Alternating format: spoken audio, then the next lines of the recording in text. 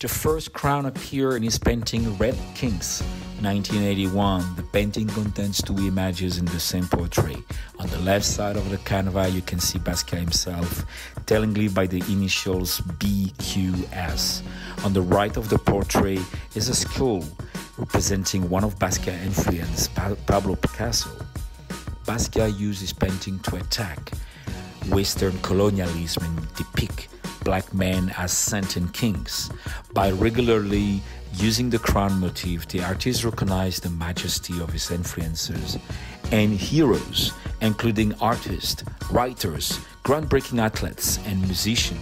At some extent, Basquiat used the crown to depict himself as a king, to acknowledge the people who influenced or inspired him, and portray his ambition with force. And like Francesco Clemente said, Jean-Michel crown has three peaks for his three royal lineage: the poet, the musician, the great boxing champion.